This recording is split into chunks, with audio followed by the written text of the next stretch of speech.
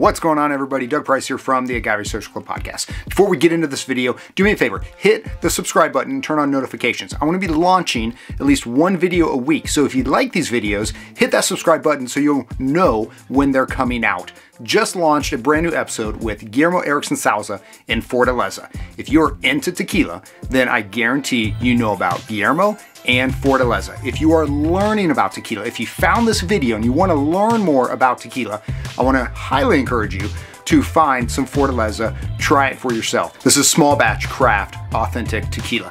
The episode, we start a little bit with just the history. It's hard to talk about Fortaleza without going back to the history of tequila. Guillermo's great-great-grandfather was Don Zenobio Souza. He is credited for a handful of things, but one of them being bringing tequila to the United States. So a lot of family history there. And then his son, Don Eladio, takes over the Souza company, the brand. And once he passes away, then it goes to Guillermo's grandfather, Francisco Javier, Don Javier. And it's during his time where he really takes the Souza brand, the name, to a massive platform. We talk a little bit about family history and the early days of Souza. They were making tequila at this distillery, which is where Fortaleza is being made. At some point, the family shuts it down because it just wasn't efficient enough. It's too small, they were growing so much, and so they eventually turned it into a museum with all of that history. In the late 90s, Guillermo decides it's time to go back to this land, to the distillery, to repurpose it, to bring it back to life, and to start making tequila that his grandfather, great-grandfather, and great-great-grandfather would be proud of. And man, does he do that. We walked through the process of Fortaleza. Like I said, small batch. I was just at the distillery last week. They're running 24 hours a day, 6 days a week, just to keep up with the demand. There's so much demand for this tequila. We're using very, very mature agaves, being cooked in these brick ovens, being shredded, going into a tahona. There's no roller mill here, just a tahona, just like it was done years and years and years ago.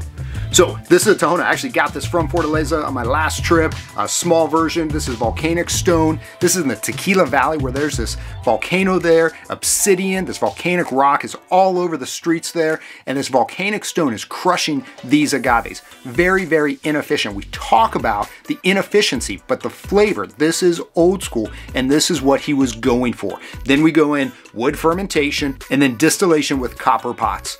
Man, this is a real treat. I want to encourage you to check out this episode. A lot of you have already listened to this episode, but Fortaleza, such a special brand. We talk a little bit about the single barrel program, the winter blends. They've got some tequilas that are coming out that everyone is trying to get their hands on. But that's the only tequila that's coming out of their distillery. They're not making more than one brand unless you consider Los Abuelos, which is the same tequila, just a different name. So we go through that process. We hit their Blanco, their still strength. They just came out with a brand new still strength that you want to get your hands on, the Agaves de la Villa. These are agaves that were harvested from around his house. His house overlooks these amazing grounds. I'm going to have some more videos about my time there last week, about the property, but brand new still strength that we talk through. We go through their Reposado there in Yeho. We talk a little bit about what's going on with 42A and 43A, very, very special tequila. May have a little bit of extra añejo or a lot of extra añejo in it, but we just walk through all the different expressions there. Guillermo is an awesome guy. It's been an honor to get to know him over the past year, spending some time with him out there as I've been continuing to go out to Mexico and build these great relationships with these amazing men and women that are making tequila. Make sure you listen to the entire episode. It's on all major platforms. Wherever you listen to podcasts, you can listen to this entire episode with Guillermo and Fortaleza. Be sure to follow me on Instagram at Agave Social Club. I want to say a big thank you to siptequila.com for being the sponsor of the podcast. If you're looking for amazing tequilas shipped direct to your door, siptequila.com is where you want to be. I'm Doug Price, and thanks for watching.